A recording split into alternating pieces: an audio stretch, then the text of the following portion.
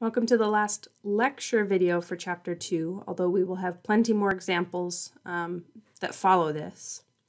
In this section, Falling Objects, we are going to discuss how the problems that we've already been working with so far, the one-dimensional kinematics, how they change when we're dealing with up and down motion because of Earth's gravity. There are some aspects that get easier, and there are some things that we have to be a little more careful of. So let's get started. So when we think about falling objects, we want to recognize how that motion really works. Now, Aristotle is a fairly famous ancient Greek scholar, and he thought a whole lot about motion. And he thought, and he thought, and he wrote his thoughts down, but he never actually tested anything. His big idea was that bigger objects fall faster, even though a very simple experiment of dropping two different objects would have shown him that that was wrong. Because at the time, science as we know it wasn't really about testing ideas with experiments and observations, but just trying to formulate things that seemed like they might work.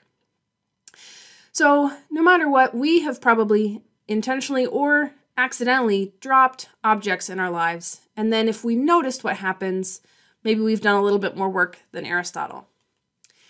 Now the key thing is that we are going to be ignoring air resistance for our entire chapter. We will talk about it as a concept in Chapter 5, but it isn't ever going to show up in our problem solving. And so when we take that into account, all objects experience a constant and downward acceleration. The constant is really important to us because it means we can use the same kind of tools that we built in the previous lecture video, the one-dimensional motion.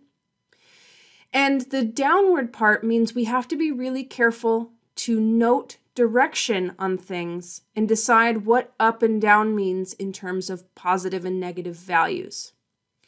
On Earth, when we measure this acceleration, the number value that we get is labeled as g. It's an acceleration value, but it's labeled as g for gravity, and it is equal to 9.80 meters per second squared. So that's the value rounded to 3 significant digits. This rate is the same whether we drop a feather or a golf ball or a giant truck or a brick, as long as there's no air resistance. So there's a pretty cool video that I'm going to put into the playlist where we actually see a situation without air resistance when the Apollo 15 astronauts were on the moon. Kind of cool.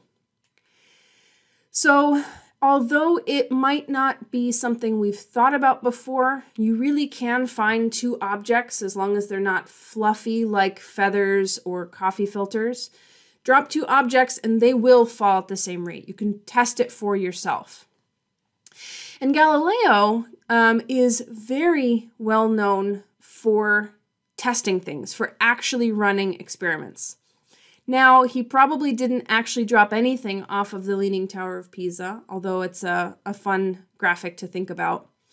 What he did do a lot of was roll balls down ramps and measured to confirm that there was a constant acceleration, because the constant part is the part that's really important to us, and that isn't as obvious even if you see two things falling in the same way as each other.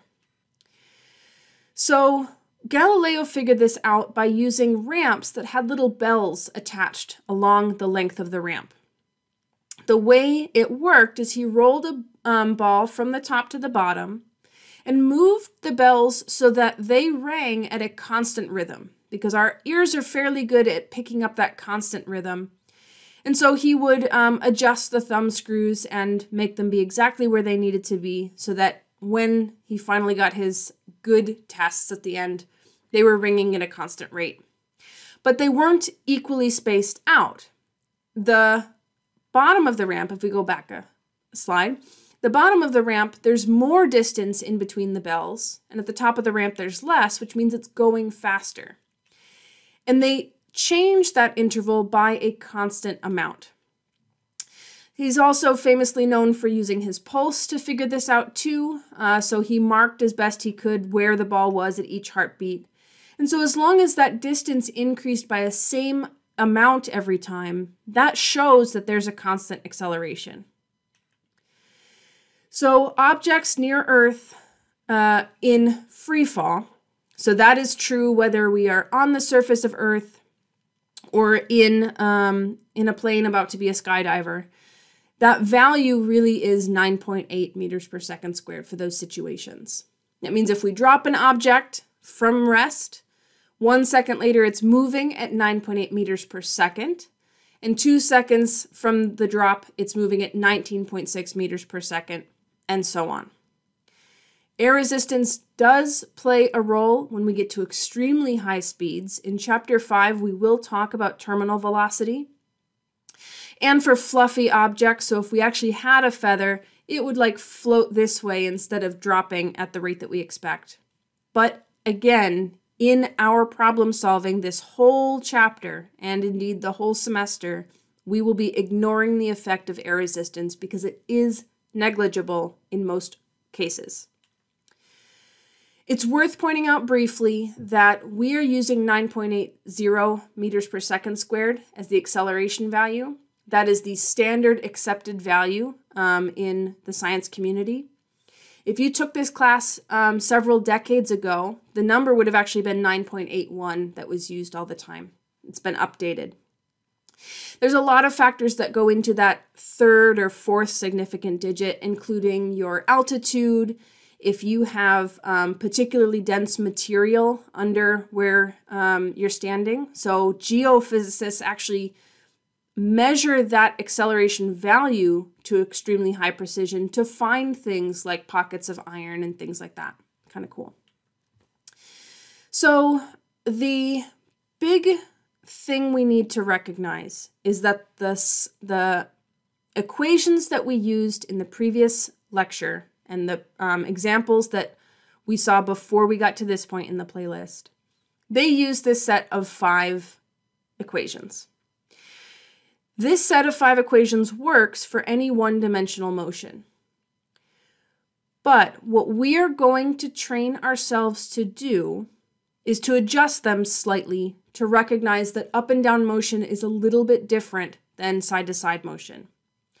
The biggest thing is we are going to use y anytime that we have up and down motion, and x we're going to save only for side-to-side motion.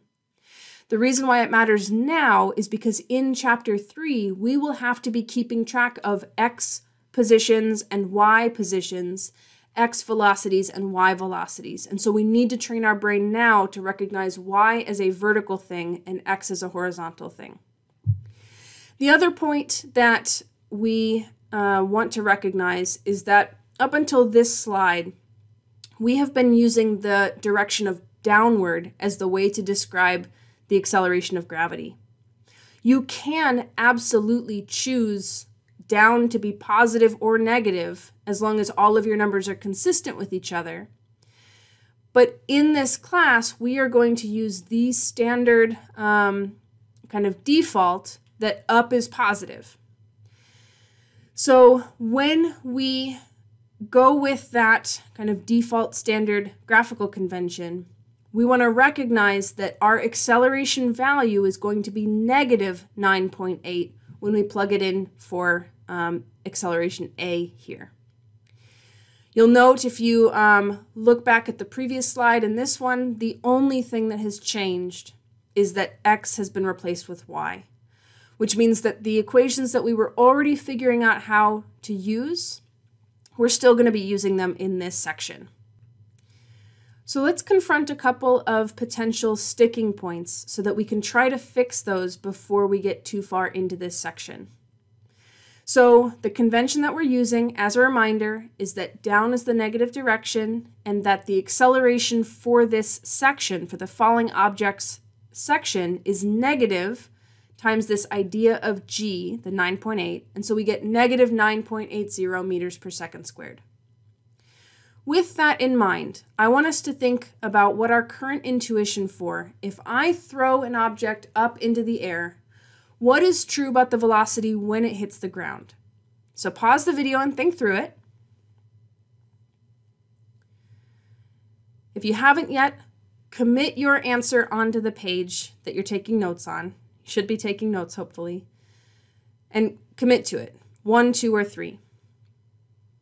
Okay, this is really important because if we have this wrong in our heads right now, totally not a problem, but we need to make big capital letters highlighted notes to ourselves that we need to be aware of this and fix our understanding. When I throw an object up and it comes back down to hit the ground, it is moving extremely fast and downward. The velocity is negative when it hits the ground. The most common thing I see students have in mind is that the final velocity is 0 because what you're picturing is it hits the ground, it bounces for a little bit, and then eventually stops. That is not what our equations are able to do. As it is first hitting the ground, it is moving downwards, and the easiest way to think about that is if we just imagine the ground wasn't there, it would still be moving downwards at that point.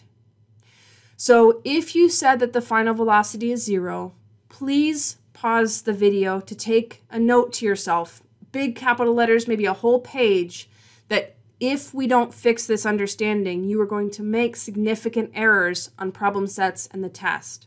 We need to recognize that the object, as it hits the ground in these problems and in chapter 3, the downward velocity means that downward vertical velocity is negative. So we are going to have examples for this section 2.7 in the same way that we had lots of examples for section 2.5. So I show them here on the slide so that you can easily access them, but as a reminder, they get their own separate example video where we go through all of the problem-solving process and comment on the common mistakes and how to fix them and what to be aware of. So we have example problem 2F here, 2G, and a comment that what we will start to see in this chapter, and then later in chapter 3, is that we will have to use the quadratic formula. You do not have to memorize it, and it's totally fine if you have not seen this in a previous class or you don't remember seeing this in a previous math class. Because when we present it to you on a reference sheet, it will be with this pair of ideas. If we have an equation that has this structure, at squared plus bt plus c, where the letters a, b, and c are just stand-ins for constant values, number values, then we can use the quadratic formula. We will see this when we go through the problem solving in the example videos. I will always do it longhand. Some of you have calculators that have quadratic function buttons on them or programs. That's fine to use too, but I am going to show the way to plug these in as just longhand quadratic formula. So it's going to come into play in example problem 2H, and we will see it a whole bunch of times in chapter 3 also. So to wrap up the lecture portion of this video so that we can get to those useful examples, we've got a couple of questions to, again, kind of poke at these concepts that we want to make sure we're on the right page for. So, ball is thrown upwards at 12 meters per second from the ground. What is going to be true about the ball's velocity when it reaches its peak? Pause the video and think through it. Okay. When the ball has gone up into the air to its highest point and is about to come back down again, it is briefly not moving. So the option 3 here is the correct answer. The velocity is 0 meters per second at that point, and only that point, because if it were positive, it would still be moving up after that. And if it were negative, it had already been moving from a higher location.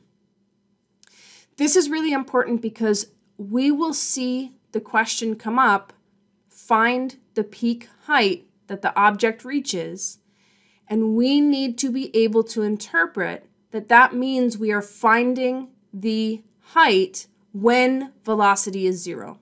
We'll see that in example problems, we'll see that in practice sets, but I want us to be aware of the concept here before we get into those. Same situation, but now we want to ask about the acceleration. So read through the question and the options, pause the video for as long as you need to. All right. So the ball's acceleration when it reaches its peak is due to gravity. As it is moving up, gravity points down at 9.8 meters per second squared. As it is pausing briefly at the top, gravity is pointing downwards at 9.8 meters per second squared. And as it is speeding up in the downward direction, gravity is pointing downwards at 9.8 meters per second squared. Gravity is gravity. When we're on the surface of Earth, it will always be the answer 2 here for the acceleration of a falling object. So we have an additional example to really hit home some of these ideas that we've been adding to J even.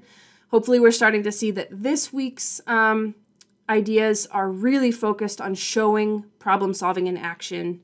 And those example videos will talk us through concepts as they come up also. So here's our last example problem that you're going to see a video for, and that wraps up chapter 2.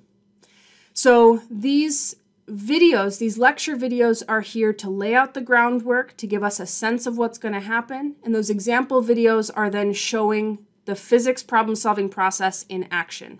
And we'll add to our understanding in those, but all of these videos are important in their own ways. So I will see you in those example videos, and then we'll be done for the week. Thanks.